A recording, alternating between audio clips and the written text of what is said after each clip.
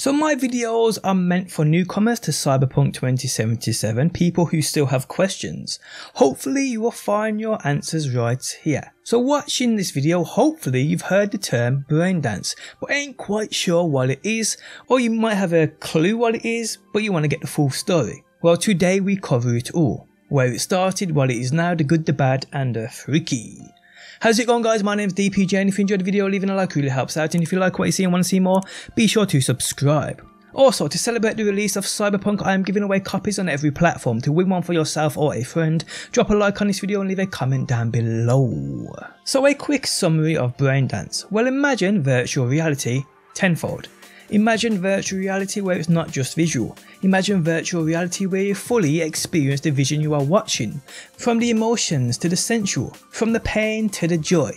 That's what Braindance is, and while within the world of Cyberpunk, this gets deep, real deep. So you may just want to put your feet up. So where it started. Well, it was invented within the first decade of our century by some genius student from the University of California at Santa Cruz. Braindance was quickly applied as a cutting-edge aversion programming technique for convicted criminals. A short time later, it found use as a military simulator, and then as a tool in psychological therapy. Of course, it still has use in the capacities for which it was originally developed, but none of those applications is as widespread or profitable as entertainment.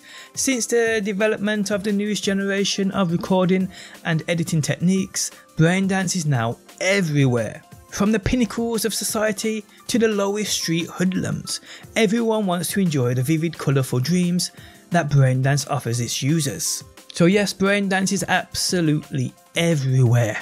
And more about this.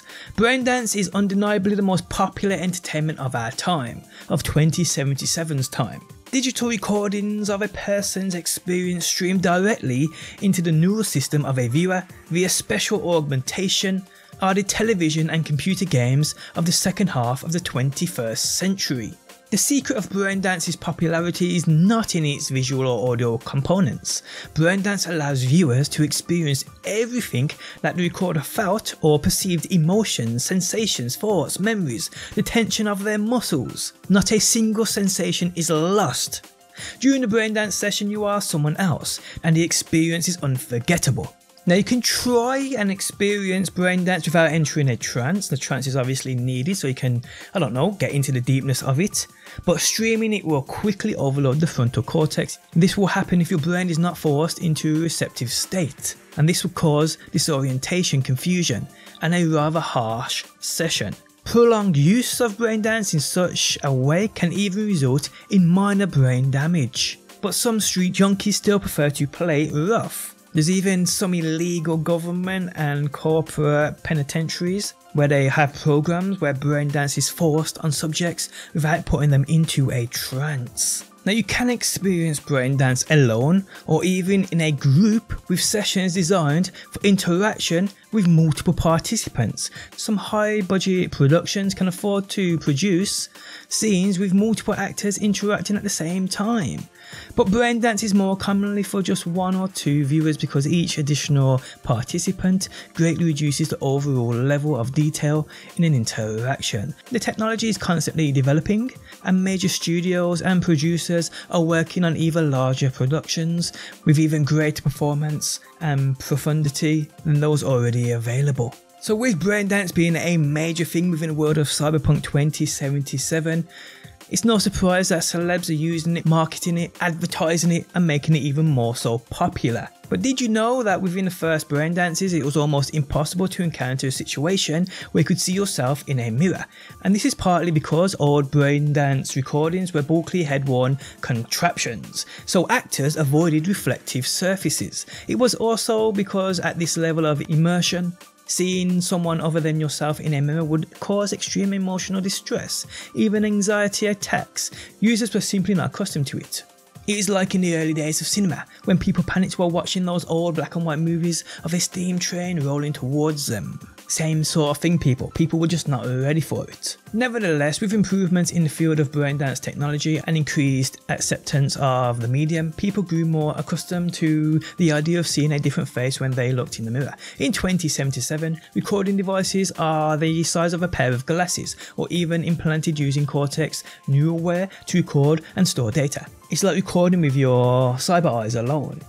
And so the first generation of celebrity braindancers were born, people. Nowadays, thanks to the university and popularity of braindance as a medium, the top first-person personalities are recognised all over the world. Their images are rarely altered in post-production, and they share the same status and attention enjoyed by movie stars and celebrities of old. Now that's how big braindancing is, people, within the world of cyberpunk. Experiencing a braindancing session from the performer's point of view puts the spectator at the very centre of the action, creating close, even intimate connections with the main character and the actor who plays them. Braindance users can literally feel what it's like to be their favourite protagonist. The dedicated braindance audience started to grow to incredible numbers, and many celebrity braindancers started to release personal records of their daily lives in response to their growing popularity. At first, these were kind of documentaries from which fans could learn more about their beloved heroes and heroines. But this content quickly shifted into artificial stage productions in which one is able to live the actual life of their braindance star. Still, everything comes with a price. Previously unknown psychological conditions have now become prevalent, like braindance related dissociative identity disorder. Patients suffering from BDDID are so focused on a specific braindancer that they start to believe that they are the individual portrayed in the braindance. Watching themselves living in luxury villas and attending galas, often arriving at the conclusion that they have been replaced by an imposter who has stolen their life. In some cases, this has accumulated in a patient's cacophys, an irresistible desire to murder the subject of their obsession, the braindance celebrity they once loved and admired. So yeah, people, with the constant use of braindance does come its effects. Braindance overuse has other notable side effects, most notably addiction that can result in health problems due to inactivity, poor nutrition, and mental isolation. No less dangerous is the potential for emotional dependency. Braindance makes you experience the emotions of others, usually in a very deliberately powerful way, as various studios race to produce more overwhelming emotion packs in their newest productions. People who overuse braindance are reported as appearing numb and emotionless. Real life seems dull and boring to them, and they find themselves unable and unwilling to forego braindance, which to them has become the only source of emotional stimulation. So it's quite crazy, people, and like I said, it's proper deep. Now, there are numerous ways in which you can experience braindance within your own home. Go out to an arcade, a club, whatever. So let's get into some of those. So let's start with arcades. Braindance arcades cater to customers of every budget, with locations ranging from ultra exclusive high-end clubs to more modest parlours, like the one you can see on screen now. So more about arcades. If your feeder subscription has expired, or you can't afford your own playback device, or you just want to hang with like-minded geeks, you can always visit a Braindance arcade. These places have tons of Braindance tapes that you can rent as long as you have a bit of money. Some arcades specialise in specific Braindance genres, the perfect place to go and meet other Braindance fans and discuss the newest productions. And yes, people, there are also arcades that offer the hardcore illegal Braindance stuff. So an arcade is where you can go and rent Braindance tapes. That's pretty cool. You can also use portable Braindance stations or a portable Braindance rig, but they have their own drawbacks, especially the older or cheaper versions. Their processors are usually not as efficient as those in stationary devices. Therefore, sessions may not feel as smooth, nor emotions and sensations as sharp and vivid. Using Braindance outside of a safe zone, such as your house or the arcade room, is always risky. You tend to not be aware of your surroundings when you're in the trance, so enjoying Braindance in the open is asking for trouble. Now, most Braindance junkies use the cheap portable Braindance units, and they're slowly turning themselves into turnips. Now you can experience Braindance within your own home, but you will need a few pieces of equipment before you can experience Braindance and replay Braindance data. First you need a Braindance headset. These I think are known on the streets or street slang as wraiths. They come in wired or wireless varieties, and they all need a base station to operate, like a feeder or a home entertainment device. In addition to processing Braindance data and streaming it to the headset, a feeder has the advantage of also monitoring your vital functions and sustaining your organism during long sessions that you won't die from dehydration or starvation. It would take much longer anyway, as some neighbours might be alerted by the feeder signal if you're lucky.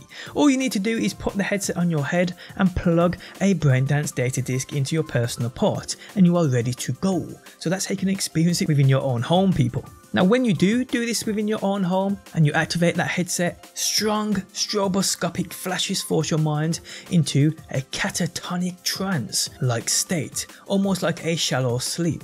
In most cases this is a voluntary act. No one can force Braindance on a conscious person.